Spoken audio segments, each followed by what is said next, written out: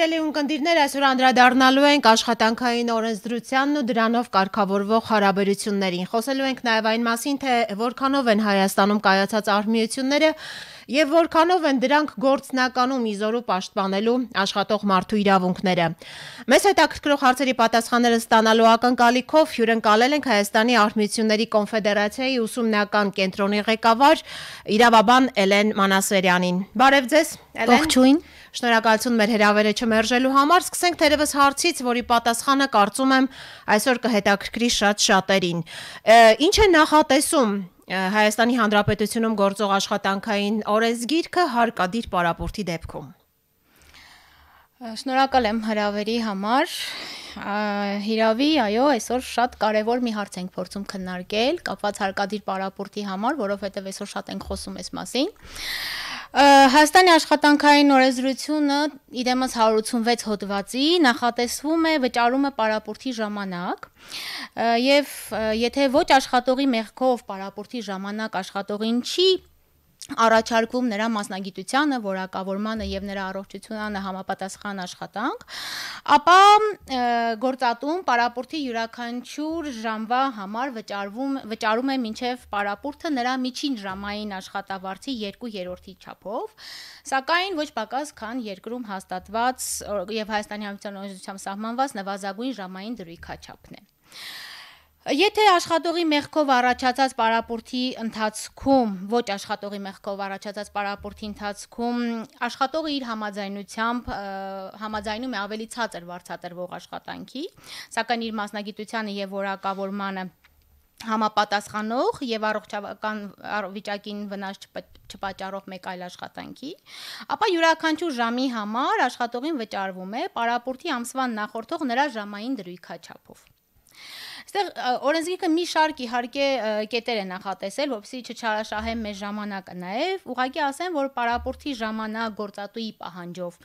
աշխատավայրում գտնվելու համար աշխատավարձին վճարվում է արդեն նշածս սահմաններին համապատասխան, այսինքն 2/3 չափով։ Իհարկե կոլեկտիվ կամ աշխատանքային պայմանագրով կարող են նախատեսված լինել դեպքեր, երբ աշխատողը կարող է պարապուրդի ժամանակ ընդհանրապես չներկայանալ աշխատանքի, ինչպես նաև օրենսդիրը նախատեսել է, որ Հայաստանի Հանրապետության օրենսդրությամբ սահմանված կարգով անհաղթահարելի ուժ համարվող իրավիճակում կամ այդ պատճառներով առաջացած ժամանակ, ինչպես նաև աշխատողի մեղքով առաջացած պարապուրդի ժամանակ հարկադիր պարապուրդ չի վճարվում։ Սրանք այսինքն այն դեպքերն են, երբ գործատուն պետք է վճարի հարկադիր պարապուրդ եւ այն դեպքներ, երբ որ նա ազատված է այս պարտավորությունից։ Էլեն,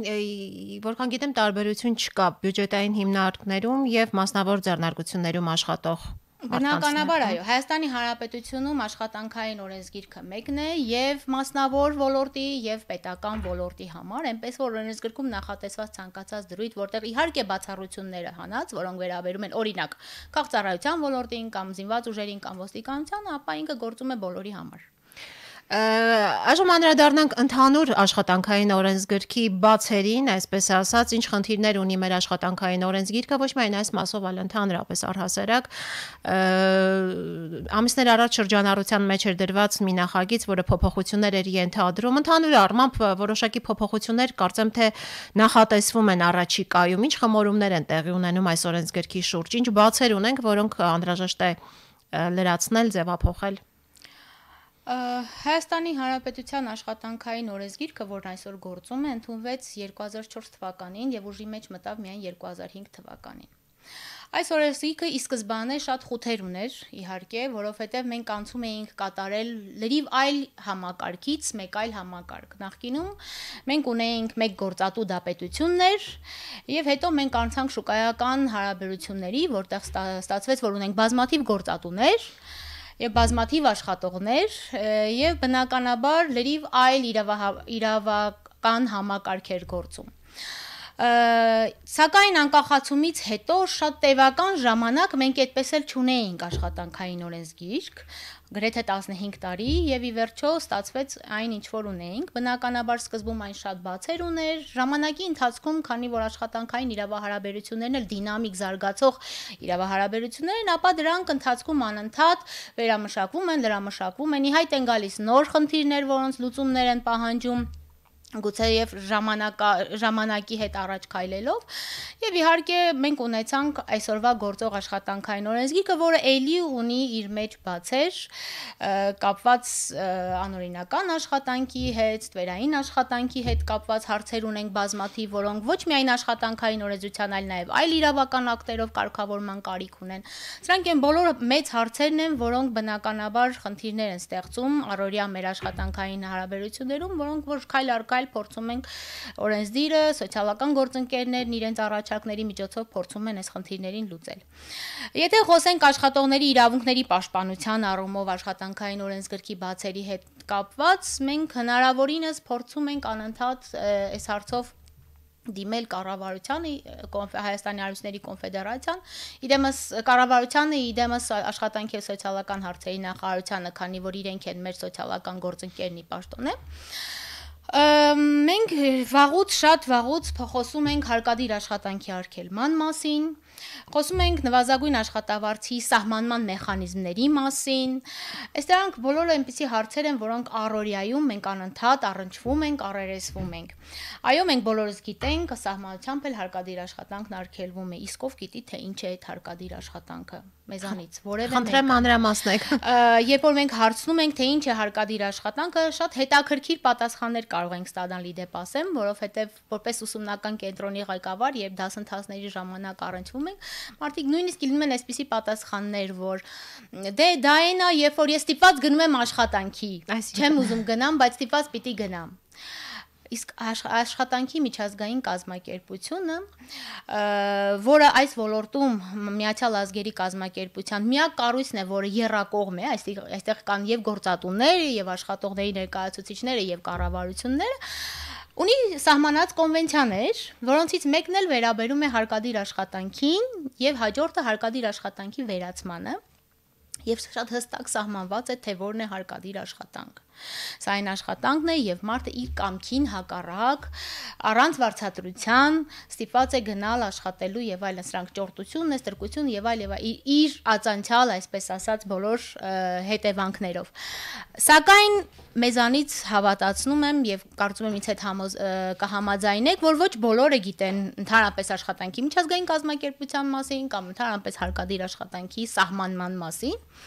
Եվ սա մեծ խնդիր է, որը որ տեղերում նաեւ հատկապես ոչ ֆորմալ տնտեսության ոլորտում հարկադիր աշխատանքի երևույթները բազմաթիվ են, որ իր հետ բերում են նաեւ հետագայում տնտեսական շահագործման, որը կարող է բերել նաեւ մի քիչ եթե ավելի զարգացնենք թրաֆիկինգի տնտեսական։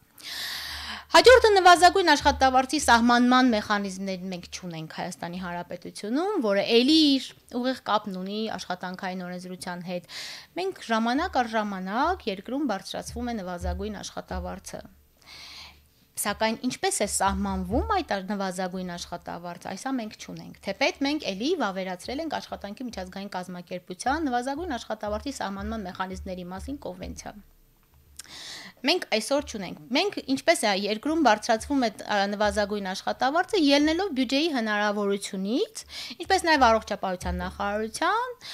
կողմից եւ համաշխարհային բանկի կողմից ներկայացված որոշակի ցանկերի հիման վրա, բայց նվազագույն զամբյուղը հաշվի առնելն է աշխատող։ Այս է ամենակարևորը, որ մենք չունենք այդ նվազագույն զամբյուղի կազմն ու կառուցվածքը։ Թեպետ օրենքը շատ վաղուց ընդունել ենք, բայց այս օրենքը ընդունման օրից դեռևս չի գործում, ցավոք, եւ սա է ամենամեծ խնդիրը։ Արդյոք այդ ցանկը, որը որ տրվում է առողջապահության նախարարության կամ համաշխարհային բանկի կողմից, բավարար է մարդուն նվազագույն կենսապահովման պայմաններն ապահովելու համար, կարծում եմ ոչ, եթե դուք էլ նայեք, ինձ թվում է չի լինի այդպիսի մարդ, որը կասի, որ այո, սա բավարար է։ Եվ այսօր օրինակ մենք սահմանել ենք 68000 դրամ նվազագույն աշխատավարձ, արդյոք սա բավարար է մարդու նվազագույն կենսապահովման պայմաններն ապահովելու համար, կարծում եմ, որ Հայաստանի Հանրապետության իրողության մեջ սա բավարար չէ այսօր։ Սա էլ եւս մեկ բաց է, իհարկե այստեղ խնդիրը բնականաբար երկրի բյուջեն է եւ այլն, Սակայն սա էլ մի խնդիր է, որը մենք ժամանակ առ ժամանակ պիտի փորձենք հնարավորության սահմաններում գալ եւ հասնել այդ լուծմանը։ Արդյոք ձեր նշած խնդիրը տեղ կգտնի աշխատանքային նոր օրենսգրքում։ Նվազագույն աշխատավարձի սահմանման մեխանիզմները ինչ որ միտեղ անպայման պիտի տեղ գտնեն, կարծում եմ գուցե նաև աշխատանքային օրենսգրքում, համենայն դեպս այսօրվա շրջանառվող նախագծերում դրա մասին դեռևս որպես այդպեսին գրված չի, բայց առաջարկները բնականաբար կան։ Իսկ ինչ վերաբերում է հարկադիր աշխատանքի սահմանման հետ կապված, այո, նախագիծ կա, որտեղ նաև սրա մասին նշում կա փոփոխության վերաբերյալ։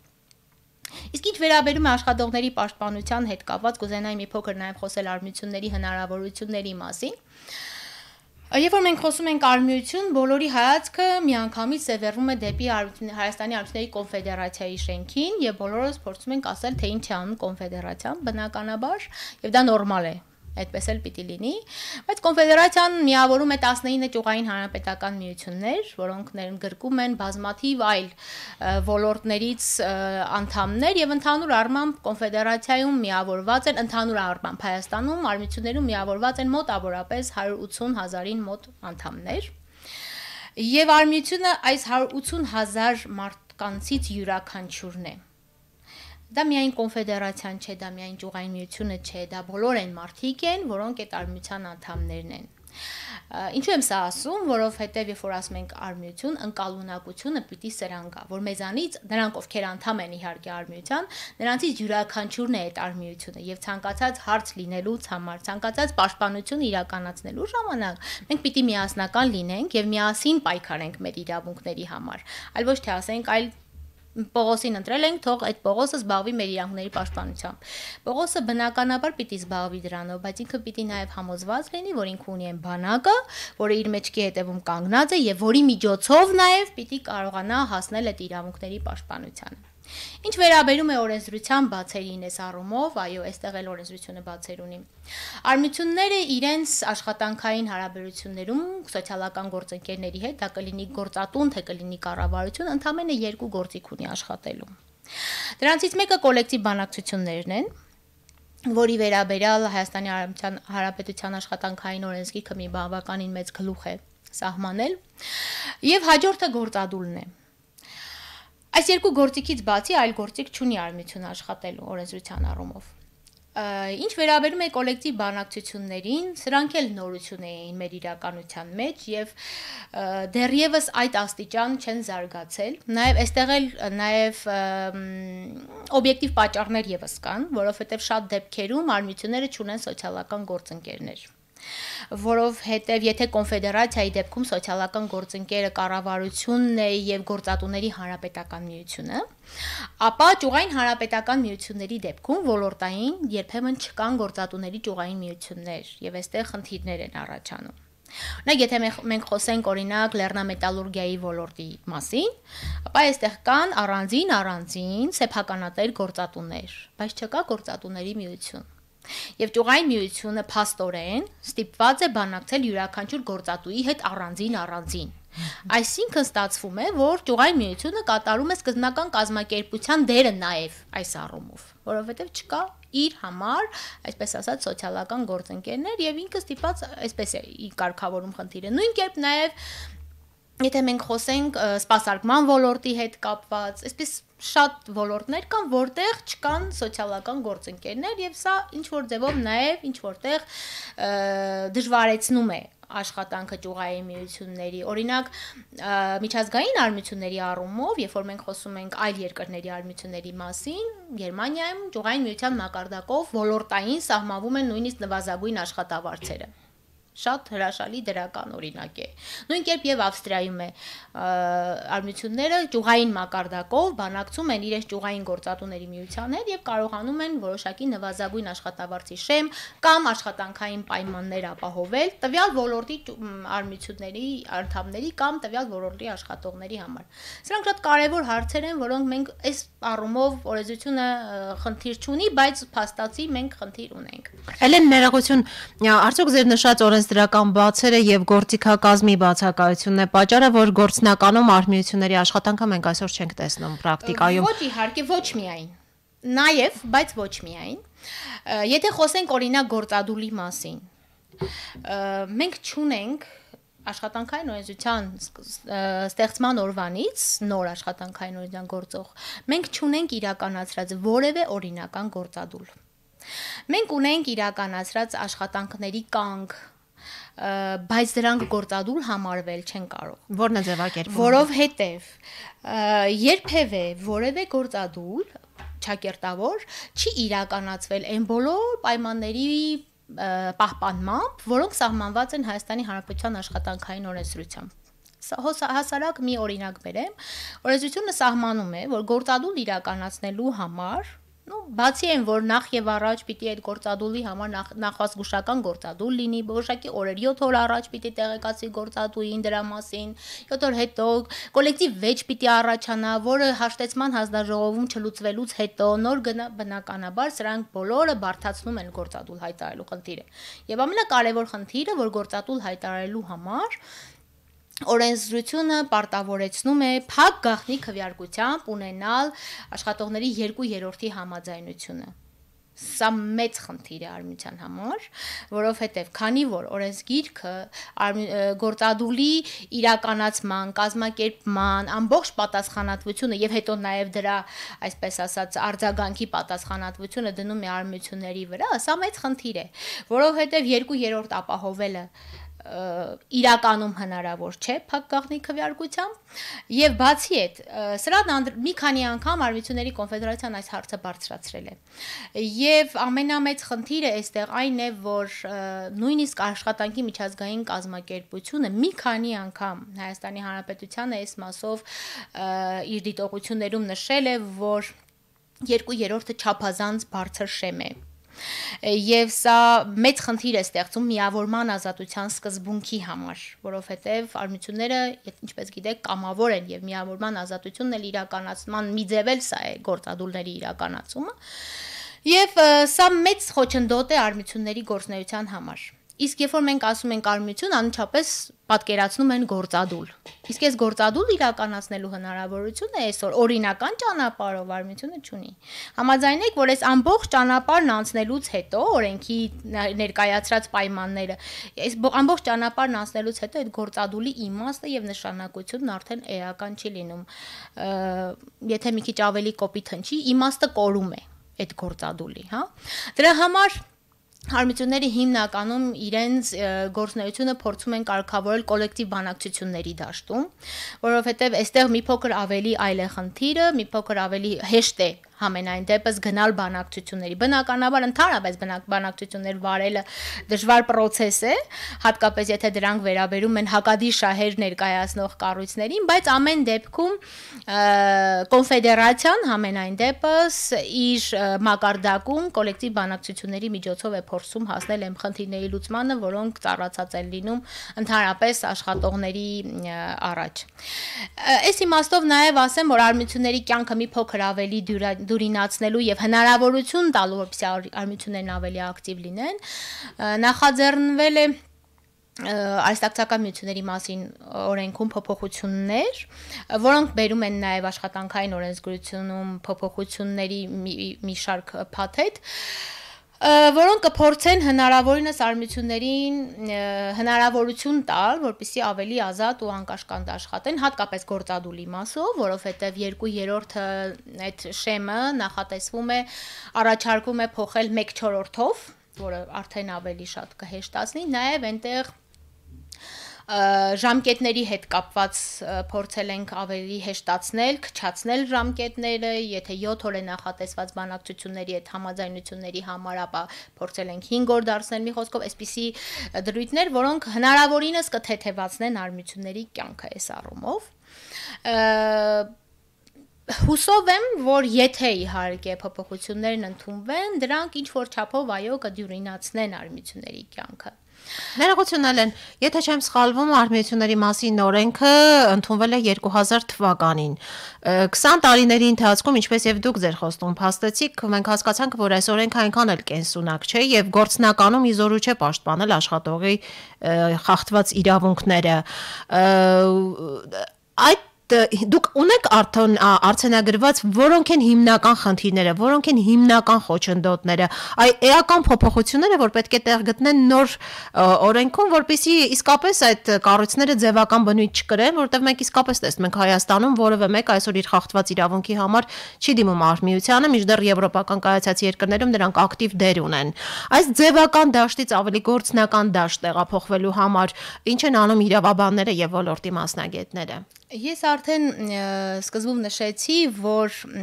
յուրաքանչյուր դեպքում օրենքը լավն է թե վատն է,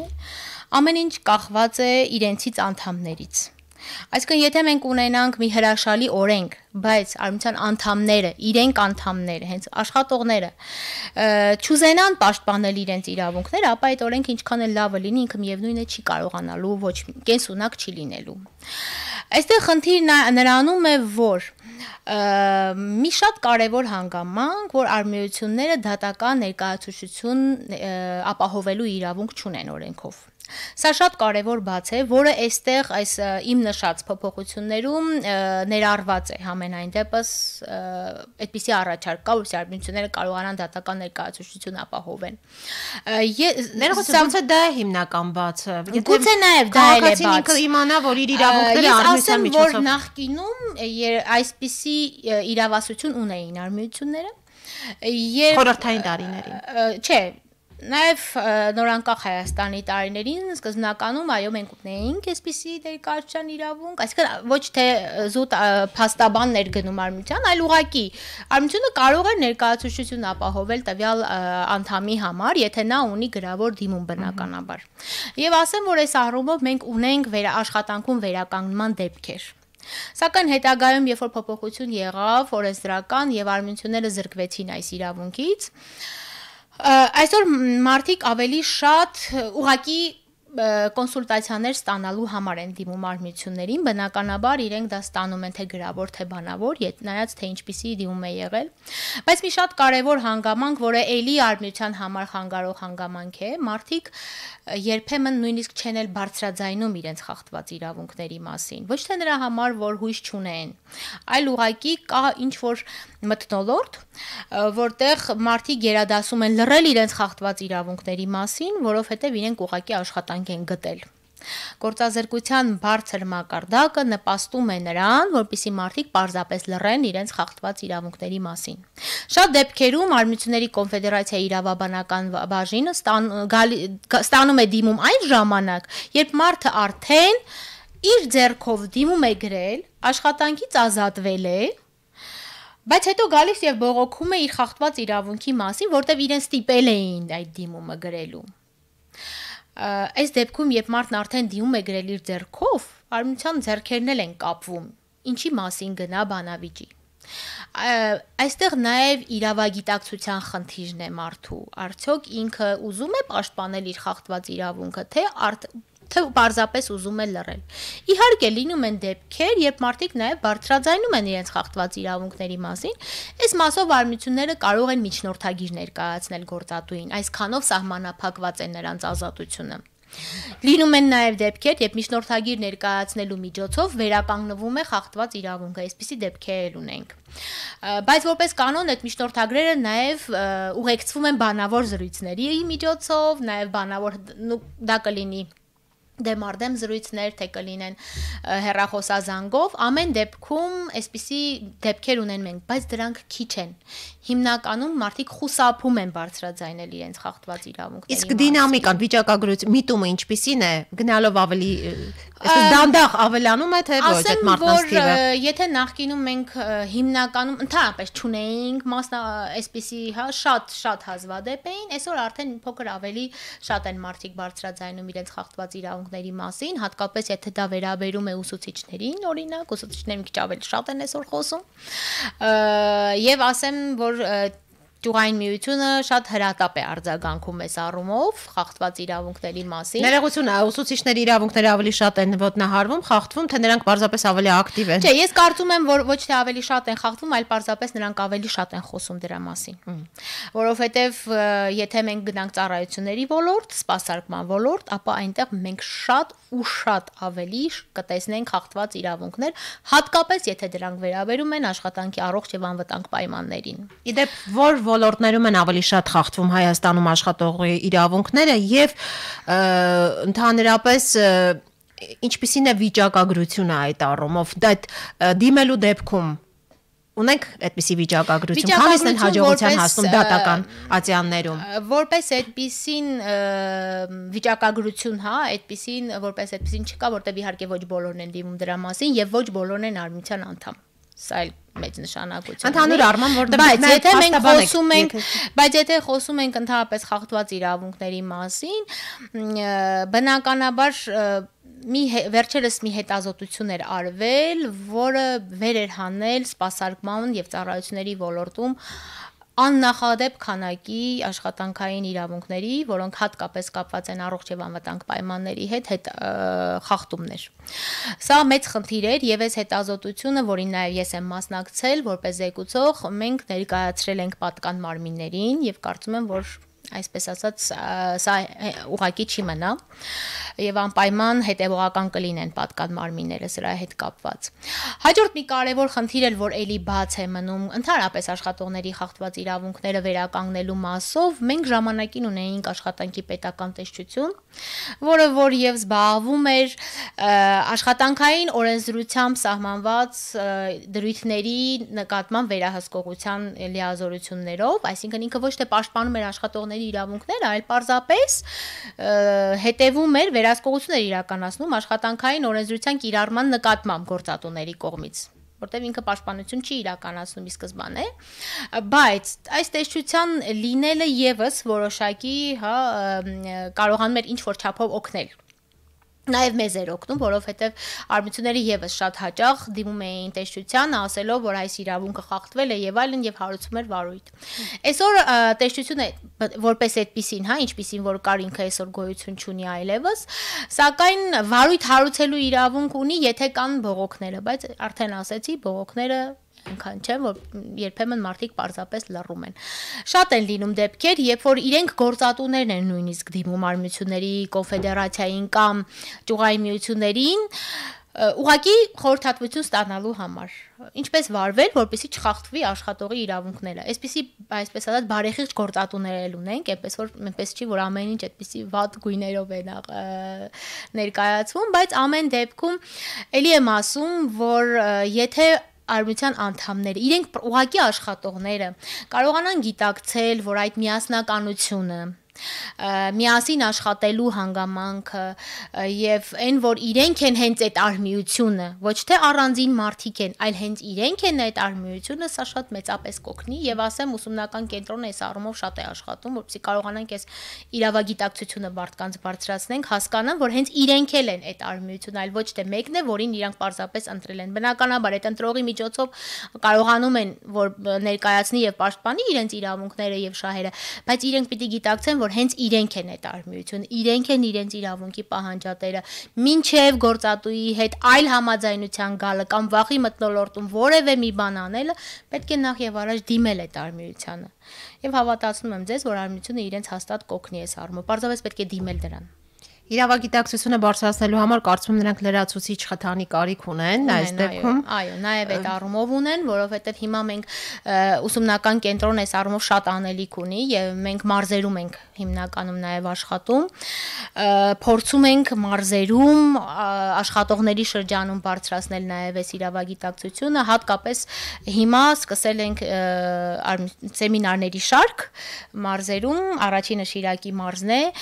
դրանք երրորդյա սեմինարներ են, որոնք օգնեն, որպեսզի մարդիկ կարողանան բարձրացնել այս առումով իրենց իրավագիտակցությունը եւ իրենց աշխատանքային իրավունքների պահանջատերը լինեն։ Շնորհակալություն Էլեն, ձեր մեկնաբանությունները այսօր մեկ անգամ եւս մեզ հիշեցին, որ աշխատանքային իրավունքի ոլորտում մենք իսկապես լուրջ բացեր ունենք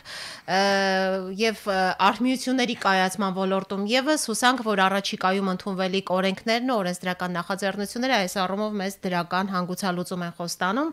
Սիրելի ունկնդիրներ, հիշեցնեմ, որ մեր հյուրասրահում այսօր Հայաստանի արհմիությունների կոնֆեդերացիայի ուսումնական կենտրոնի ղեկավար իրավաբան Էլեն Մանասերյանն էր, զրույցը վարեց Ալիսա Գևորգյանը։